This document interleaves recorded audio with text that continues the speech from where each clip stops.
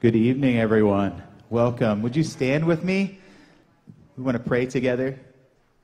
It's good to be together in the house of the Lord tonight to bring praise to Him and to hear what the Lord would have for us. Let's pray. Jesus, thank you so much for your goodness and your grace tonight. We're so thankful of your presence among us and that we can gather together again in this place. What a gift you've given us. And so, God, we fully receive it tonight. Whatever you'd want to do or to say, we receive it tonight. Lord, may you be glorified in all that we do. In Jesus' name, amen. Amen.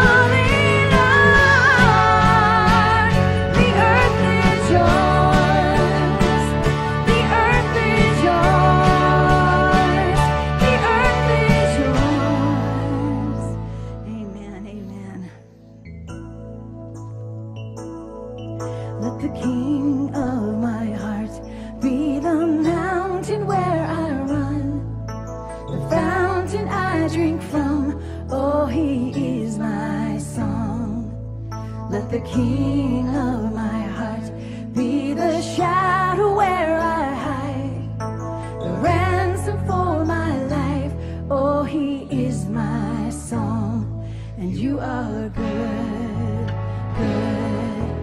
You are good, good. Oh, you are good, good. Oh, you are good, good.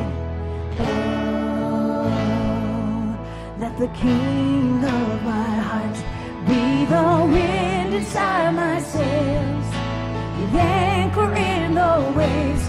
Oh, he is my song.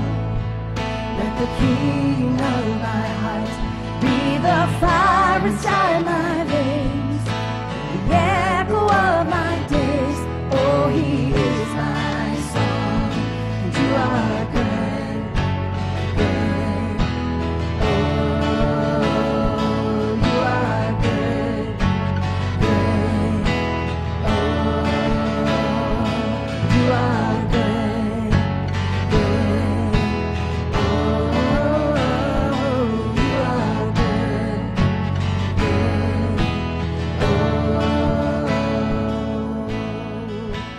You're never gonna let me down. You're never gonna let me down. You're never gonna let me down. You're never gonna let me down. You're never gonna let me down. You're never gonna let me down. You're never gonna let me down.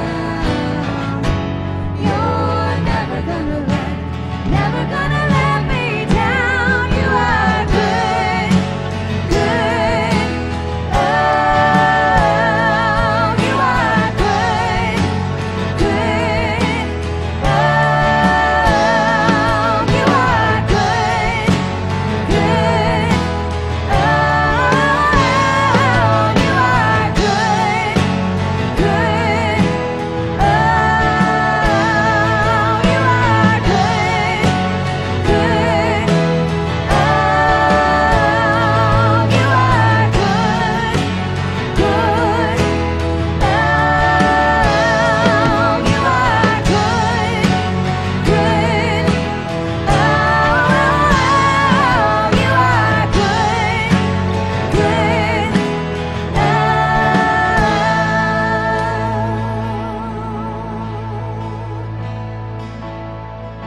And I've got a river of life flowing out of me. He makes the lame to walk and the blind to see. Oh, it opens prison doors, sets the captives free. I've got a river of life flowing out of me. Here we go. And I've got a river of life flowing out of me. Makes the lame to walk and the blind to see. It opens prison doors, sets the captive free. I've got a river of life flowing out of me. And you are good, good. Oh, you are good, good. Oh, you are good, good. Oh, you are good, good. Oh, you are good, good. Oh,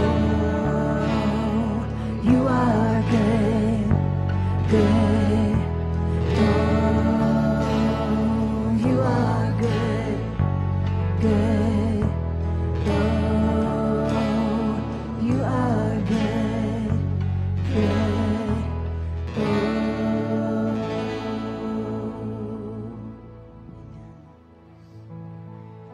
Welcome to Sunday evening. Take this time to greet one another.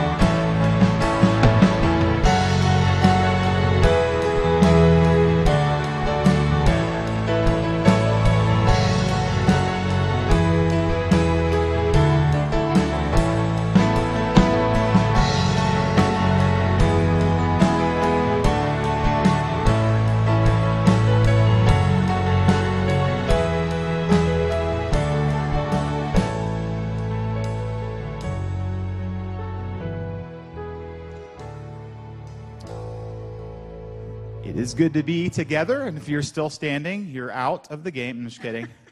It always happens to me, too. I'm always standing and the music stops, so it's okay. Only in, like, musical chairs do you have to worry about things like that, so we're okay. Well, just a couple announcements. One, there are letters. Everybody say letters. There's some leftover letter mail from Christmas with your name on it, maybe with your name on it, but you need to go check. We all need to check. And if you don't collect it tonight, what did Pastor Shore say? They're going to be burnt in effigy. So we're sticking to that, I think. So check it out. And if you see somebody else's like mail and you know them and you're good friends with them, you could just pick it up for them and then deliver it to them or something like that. You could be the mail person this week. That'd be fun. Okay, so enough of that. Also, if you would like to host a home on February 1st, coming up, the first day of February, yep, that's it, February 1st. There will be home fellowship groups, and so we need folks to host homes. If you would just be willing to open up your home for a 2 or 8 or 36 or 50 or 100, just post that and let the office know. We would love to have some more host homes. They're just a wonderful time. Home fellowship groups are a wonderful time for us to kind of grow in community together and maybe get to know some people that you don't know very well in a home setting. So sign up for that if you'd be willing to host a home coming up February 1st. If our ushers would come, let's pray for the offering tonight. Here they come. Troy smiling and everything. Wonderful. Let's pray. Jesus, thank you for your love and your goodness and all that you've given us, God. We are a blessed people.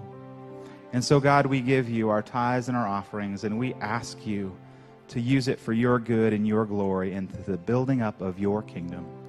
We offer it to you tonight out of gratitude and out of a worshipful heart. In Jesus' name we pray. Amen. Amen. In these last two songs, I just want to invite you to enter worship however you feel most comfortable. I love it. In the beginning part of this evening we had during our rehearsal, Tom and Jana's little girls were just worshiping and dancing and I just loved it. It just filled my heart with joy. And I see you guys over here bebopping with the drums, and I just love that. I love that. You don't have to just stand, but you can just stand and worship the Lord and just be still in his presence. But we just want you to know that you have permission to do that however you feel comfortable. Amen. For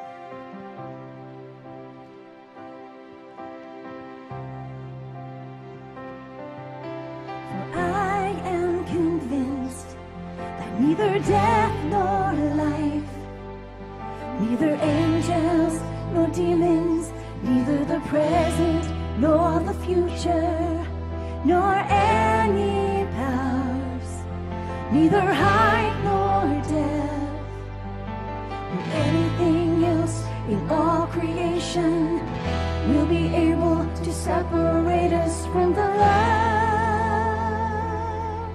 of God that is in Christ Jesus our Lord.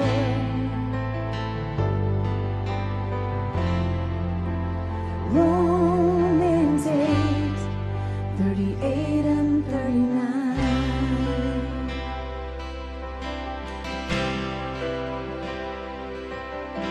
For I am convinced that neither death nor life, neither angels nor demons, neither the present nor the future, nor any powers, neither height nor depth, nor anything else in all creation will be able to separate us from the love of God, from the love of God, from the love of God that is in Christ Jesus our Lord. For I am convinced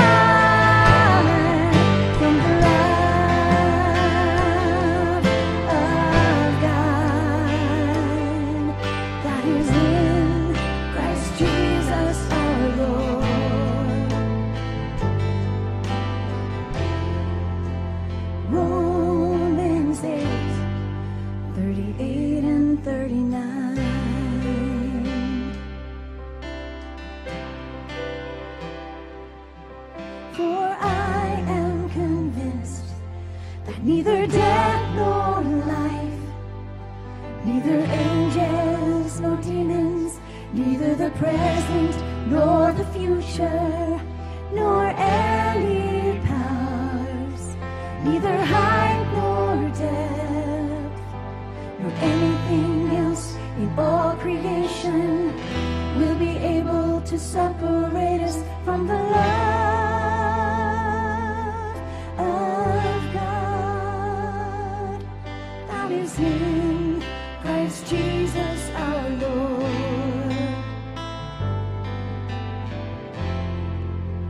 Romans 8:38 and 39.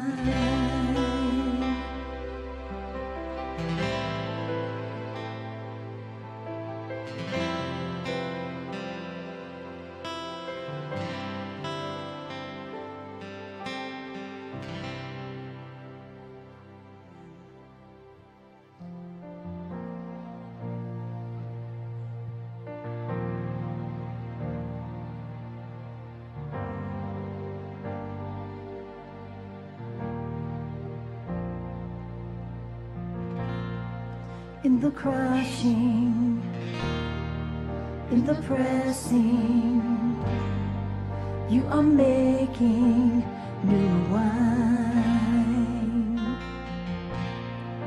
In the soil I now surrender, you are breaking new ground. So I yield to you and to your careful hands. When I trust you, I don't need to understand. Make me your vessel, make me an offering, make me whatever you want me to be. I came here with nothing but all you have given me. Jesus, bring new wine out of me.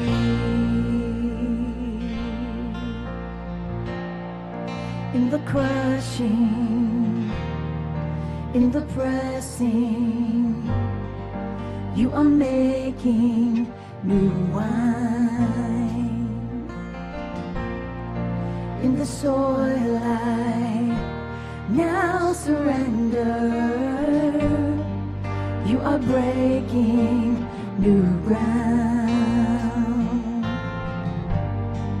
You are breaking new ground.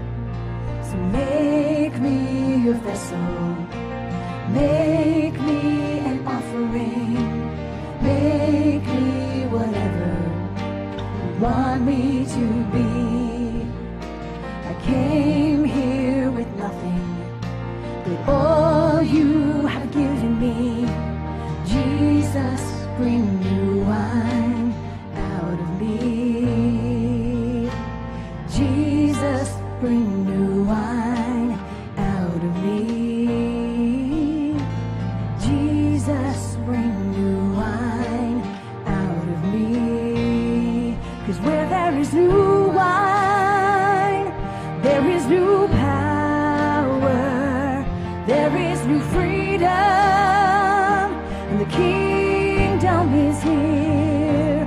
I lay down my old flame to carry your new fire today.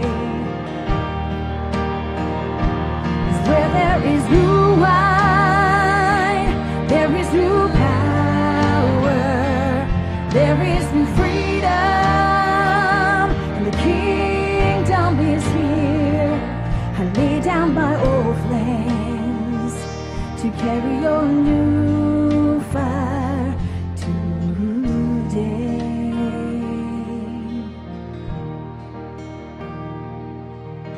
So make me your vessel, make me an offering, make me whatever you want me to be.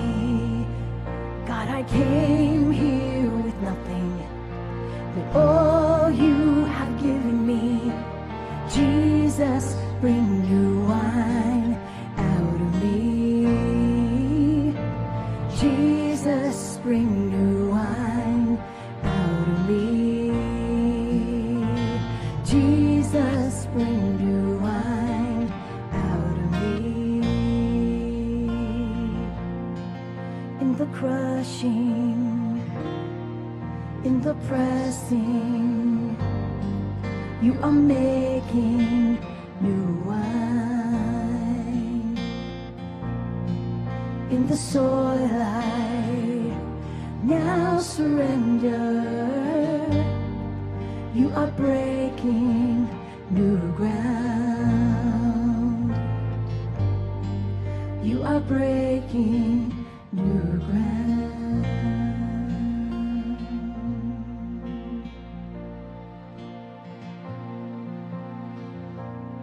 You stand as we go to prayer. Let's take a few moments and just pray. Some of us may have come with some burdens. Maybe there's some things you're facing this week. And the good thing for us to remember is God hears your prayer. And God wants to hear us as we pray.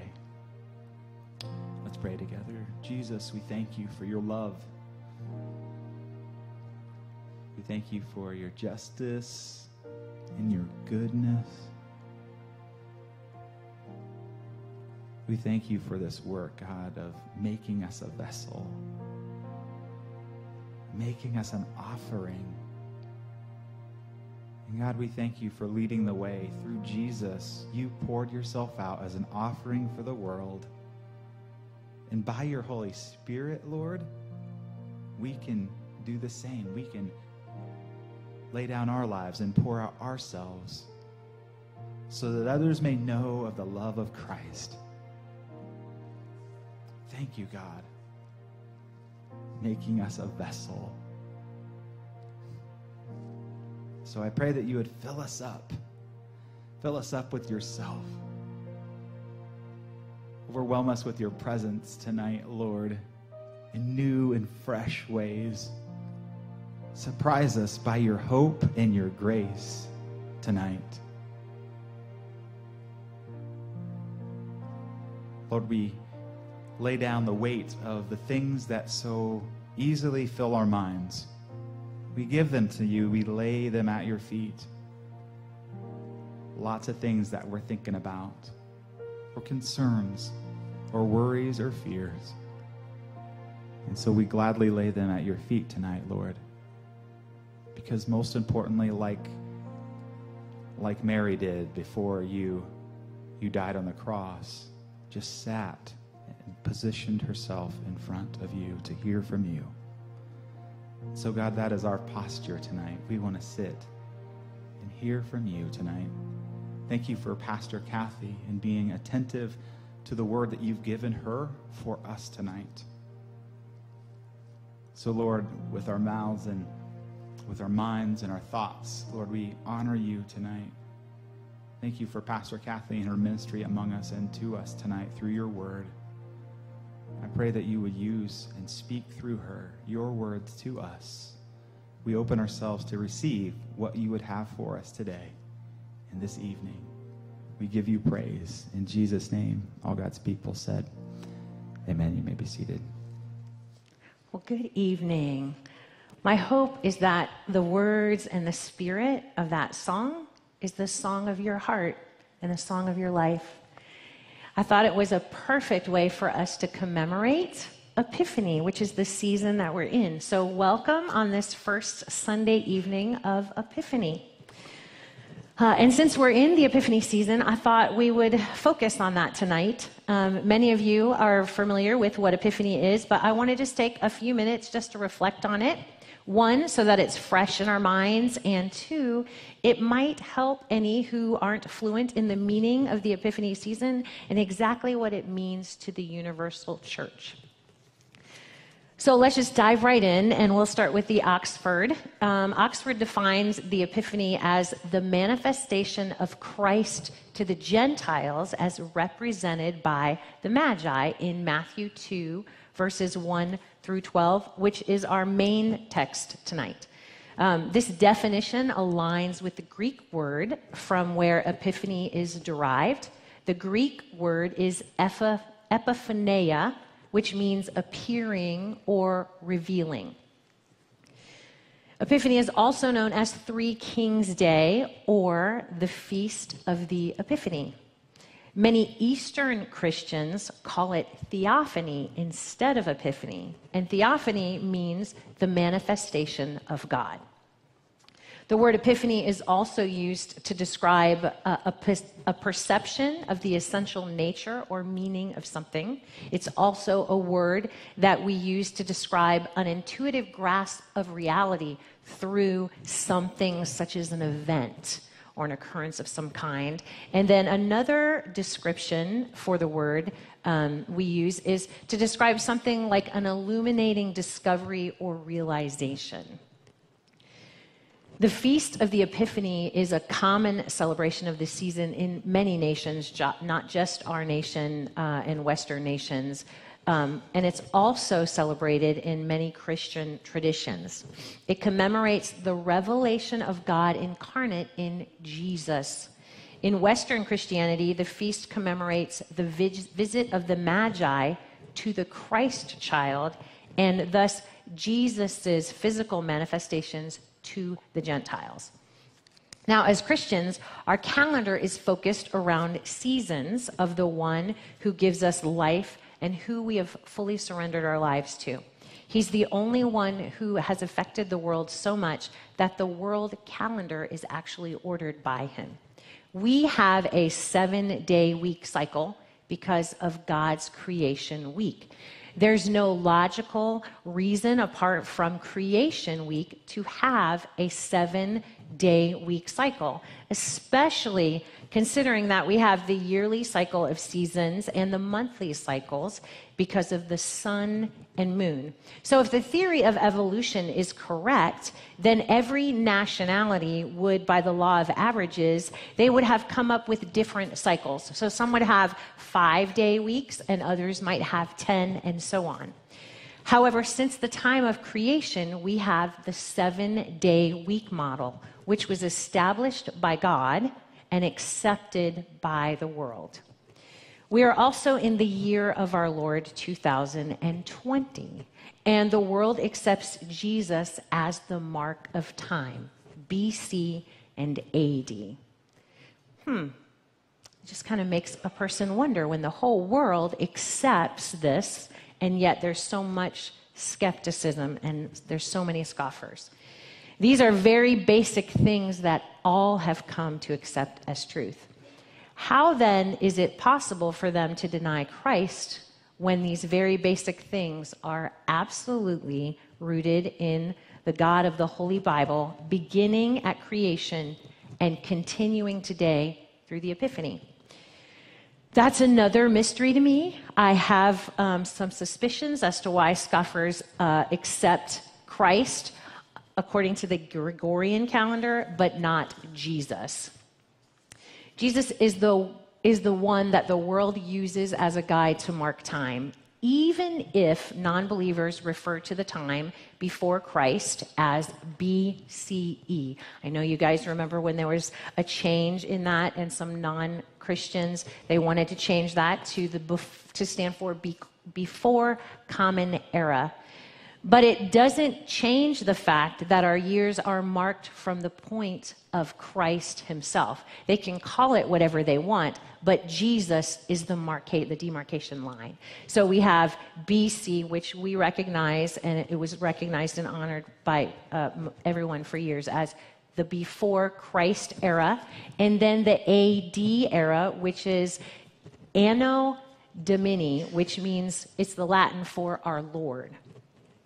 And if that doesn't speak to the magnitude effect that Christ has on all things, even worldly things, then I don't know what else does. So getting back to the church calendar, the 4 Sundays prior to Christmas are a part of the Advent season. And this is the time that we commemorate the silent years before the Messiah was born and the time that he will return again. And then we celebrate Christmas beginning on Christmas Day, which is December 25th. And we begin the 12 days of Christmas. The 13th day after Christmas, which is January 5th, is the Epiphany, which is where we will be until Transfiguration Sunday, followed by the Lent season. And that brings us up into Easter. So I think that's a good introduction into our text tonight and the season of Epiphany that it inspires. So we're going to open up our Bibles to Matthew 2, verses 1 through 12, and ask the Lord to translate that to our hearts and minds and our spirits and souls. So let's pray before we get into the reading of the word, shall we? Lord Jesus, we thank you for your written and spoken word. We thank you, God, for the power that it brings, the truth and illumination that it brings to us. Lord, we ask that you would use your word and penetrate us deeply with it. Let it become part of us and shape us, Lord, in your ways and in the kingdom. For the kingdom's glory, Jesus, in your name we pray. Amen.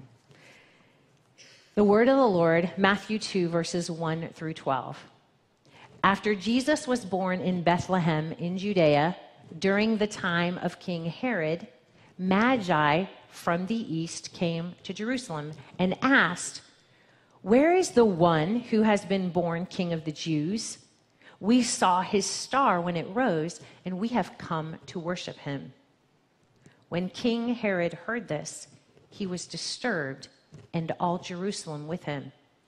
When he had called together all the people's chief priests and the teachers of the law, he asked them where the Messiah was to be born. "In Bethlehem in Judea," they replied, "for this is what the prophet has written. But you, Bethlehem, in the land of Judah, are by no means least among the rulers of Judah, for out of you will come a ruler who will shepherd my people, Israel." Then Herod called the Magi secretly and found out from them the exact time the star had appeared. He sent them to Bethlehem and said, "Go and search carefully for the child. As soon as you find him, report to me, so that I too may go and worship him."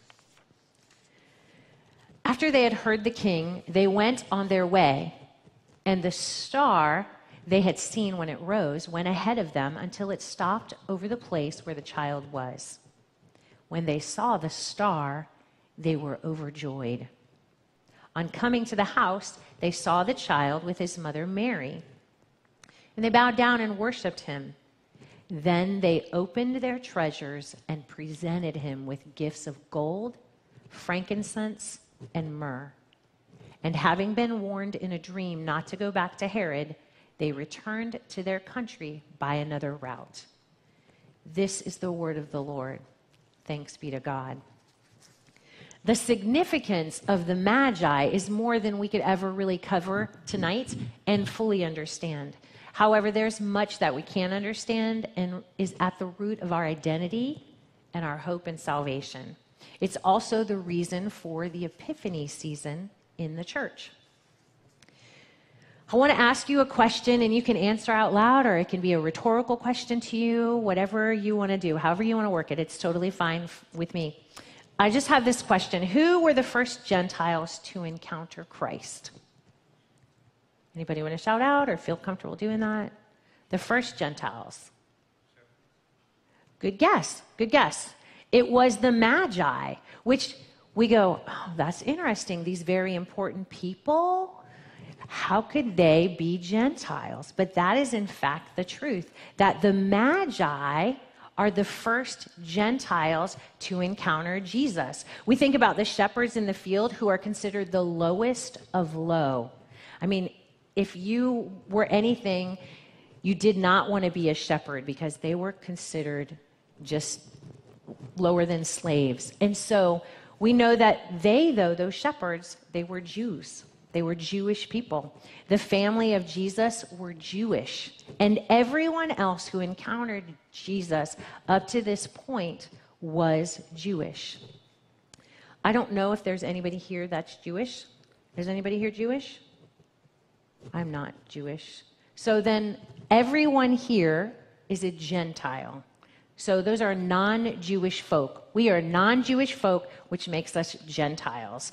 So these magi were Gentiles, and they traveled many miles to see the prophesied Christ and sought him with determination. And a few weeks ago, if you were here listening to Pastor Joe when he preached, he really expounded on the details of this event. And based on the expounding information we have in Scripture itself, we can safely surmise that these Gentile men, they sought Jesus with everything they had. What was their response to the Christ child? These non-Jewish people. If we look at our text in verse 11, we see that these magi, these Gentiles, they bowed down, they worshiped him, they opened their treasures and presented him with gifts. And what were these gifts?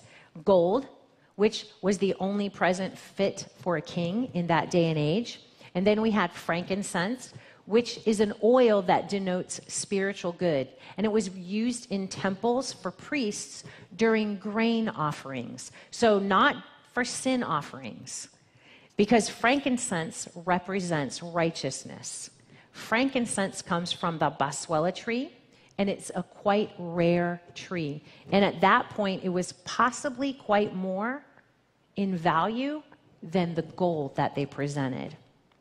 And the last gift they brought was myrrh, which is an oil used for purification and embalming purposes. Now, we know now that these gifts were presented to God because it represented who he was. They presented these gifts to Jesus, recognizing that he was, in fact, the Christ. He was the Messiah. The gold, representing his kingship as King of the Jews. The frankincense, because he is the priest for the people who presents a sinless offering unto God. And this affirms Jesus as righteous and holy to serve in this priestly role, because only priests would have the ability to use frankincense, and myrrh representing the future death of Christ. So the presentation of these gifts tell that these three powerful non-Jewish men humbled themselves before Christ, and two, they recognized Jesus as the Christ child and bowed down before him. This passage helps us understand that Christ came for all men, not just the Jews or elite, but through Jesus, God reveals himself to all, including us, and he invites us to bow down and worship him just like the Magi did. We are invited to allow him to be our king, our priest, and the sacrifice for our sins. By the power of the Holy Spirit, we can die and live in his power as new creations. And as new creations in Christ, we have the power to refuse sin and become a holy, righteous people. His people set apart for his kingdom and purpose. Now, some Christian traditions, they celebrate Epiphany by commemorating another revelation event that's in the Bible. And it's a huge event. It was actually mentioned in the service this morning by Pastor Dave. I'm wondering if anybody here feels brave enough to go. Is it this event? Does anybody know what some other Christian traditions commemorate Epiphany with? So if not the Magi visit, which is the revelation of who Jesus is and the Christ, there is another revelation of Jesus. And that was at Jesus' baptism at the Jordan River.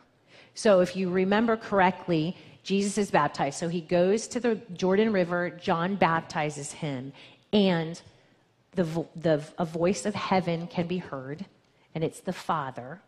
And the descending Holy Spirit comes in the form of a dove, descends on the head of Jesus during his baptism, and the voice says, "This is my Son with whom I am well pleased." So another revelation. So those two events are celebrated during the season of Epiphany, depending on which Christian tradition you practice in.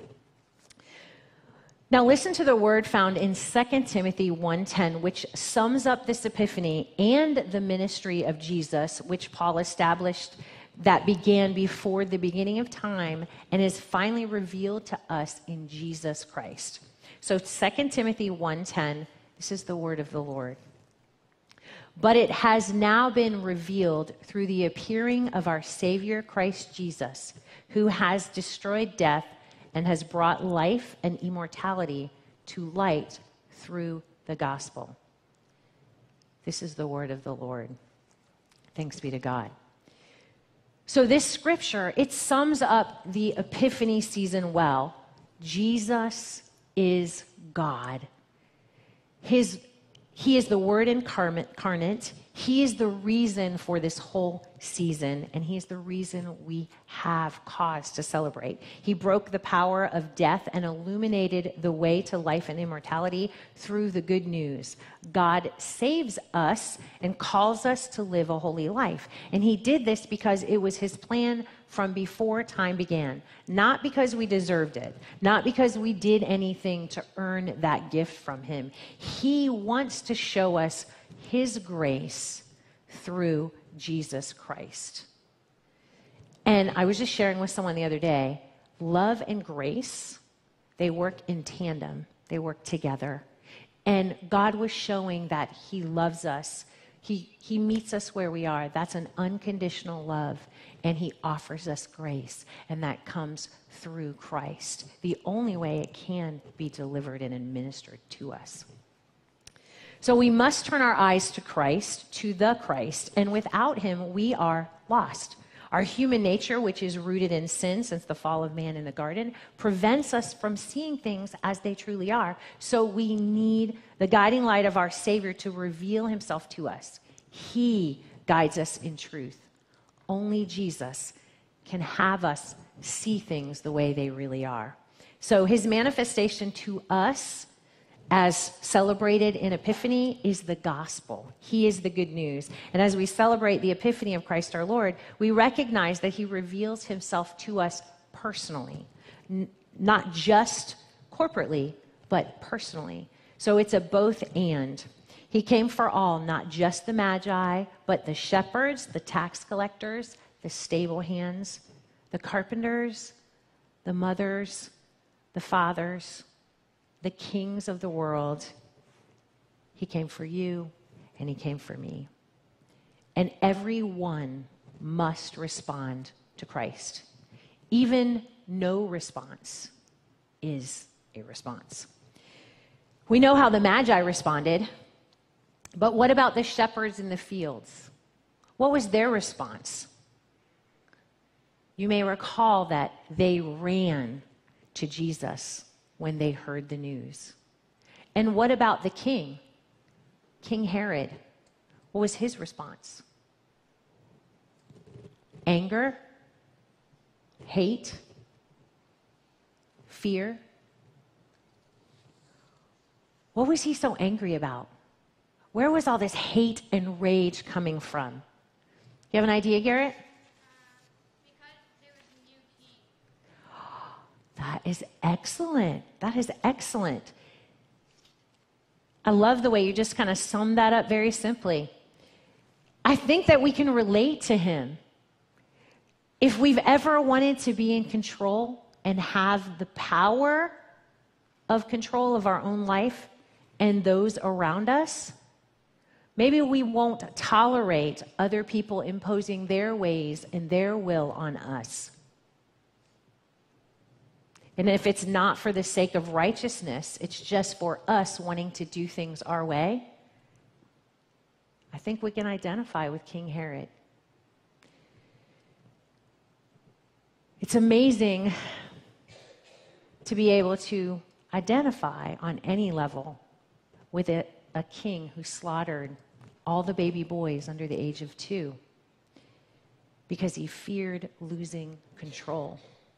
He feared his power would be undermined and people would not think of him as the king. He didn't want anyone usurping his throne. He wanted to be the king. He wanted to rule. Have you ever wanted to be someone's number one or imposed your power and will over someone else, even knowing that they weren't comfortable doing it? We like to look at others and think, "Oh, what a terrible person they are." And maybe they are. In this case, I think King Herod is terrible. That's a good description of him. But when we stop to think what's driving his behavior, I think we can identify with him on some level. And maybe identify with others who respond to Jesus in the same way, with anger, with fear and hate. How dare someone come in and change things up? I have established my king. I like the way my life is going.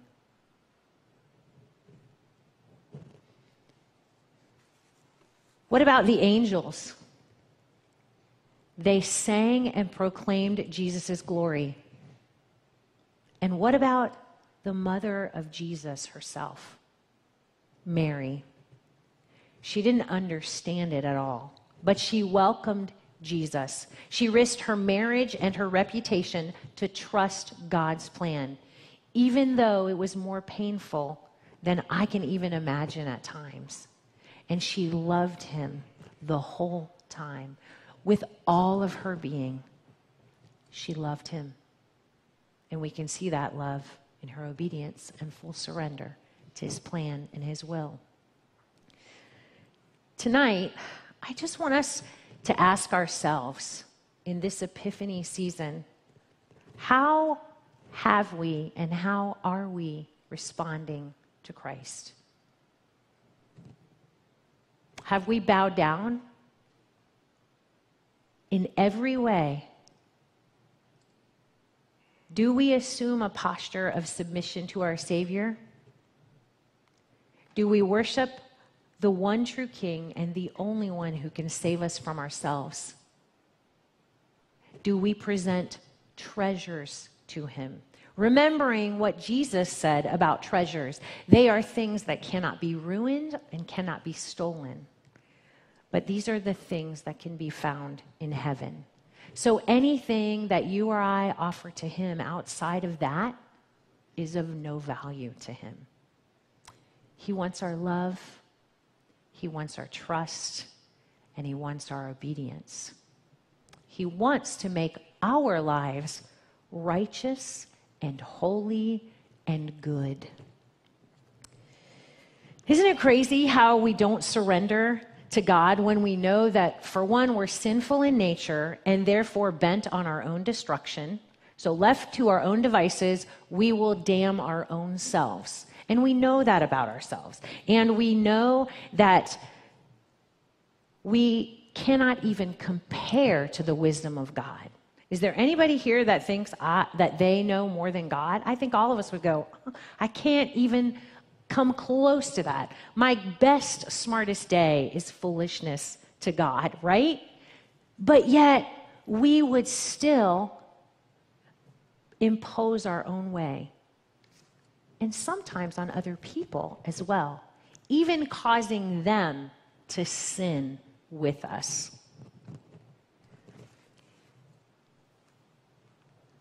We really do need the guiding light of the Holy Spirit.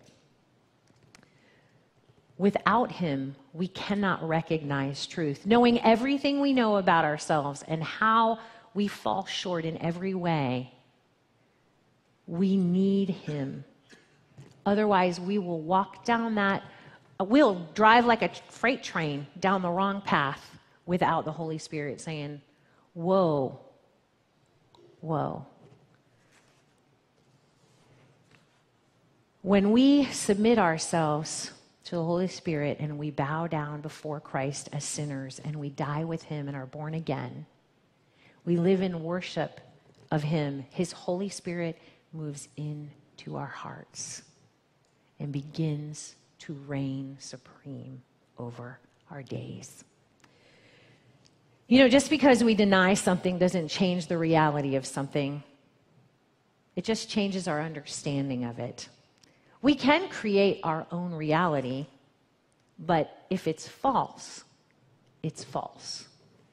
If I want to believe that I'm a Jew, so when I asked for any Jewish people, Jewish heritage people to raise their hand, I could have said, "Oh, that's me," and I could really create a false reality in my mind and believe that I am Jew. I am a Jew. I could say, and I could tell everybody, and I could start living that way and practicing that way, but it doesn't change reality. Many of you have heard the name Rachel Dolezal, who is a former chapter president of the NAACP, which is the National Association for the Advancement of Colored People. Is anybody familiar with the story? She identifies as a black woman, but she's a white girl from Montana, straight blonde hair, blue eyes, and pale skin. Her parents have said, "We have nothing against African Americans, nothing. If there was 1 ounce of DNA that was within us, we would proudly say this is our heritage, but we are all European descent, every one of us." And so Rachel has claimed that she is black and that being black has nothing to do with her biological makeup. Nothing at all. She says it's a matter of identifying with the history and culture of a people. And so she has divorced herself from her parents and claims that she is black because that's the way she identifies. And she believes that. She lives that way. She has taught her children that way. That's the heritage she has told them. That's what they come from, and they learn that. And I have to say, just because she claims that as her heritage doesn't change the fact that her heritage is European. But there are plenty of people in our culture today that would affirm her fiction as reality. And we're seeing this more and more. This is similar to the denial of Jesus, who came to save us from our sins and change our lives, not just today, yes, today, but not just today, but for all eternity. There are some people that deny Jesus even existed, but their denial doesn't change the fact that he did, he does, and he is the Christ. The Jesus of Epiphany wants us all to know the truth and receive it. So my questions for us tonight are, who do we say Jesus is, and what is our response to him? And just like he has impacted the calendar, he wants to impact our lives. He wants to order our lives in the same fashion. He really can become the mark of our life, the turning point that gives us 2 eras, BC and AD. My prayer for all of us as the Church of Christ is that he is the mark of our lives and that we live Anno Domini. Let's pray, shall we?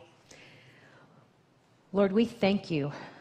We thank you so much for revealing yourself to us. We thank you, God, for the power of your Holy Spirit to open our eyes and our spirit and our souls and our minds to truth. We thank you, God, for the courage that you give us, the bold spirit that you place within us to proclaim your glory and to live in it, to not fear anything, to not fear the unknown, Lord, for you are known to us. And in that truth, we have nothing to fear, for you are for us and never against us. And there is nothing that can stand against you victoriously. We love you so much, Jesus. We invite you to be the King of our lives. We pray in your precious name, Jesus. Amen. Amen. Would you stand with me? Receive this benediction. May the God who catches our attention with stars, may that God fill you with his light to go into the world. And may you this week, in all of your words, actions, and all that you do, may you find yourself worshiping the King of Kings and the Lord of Lords, just like the Magi did, offering all that they are. Go and offer all you are to a world that is broken for Jesus' sake. And all God's people said, amen. Go in his peace.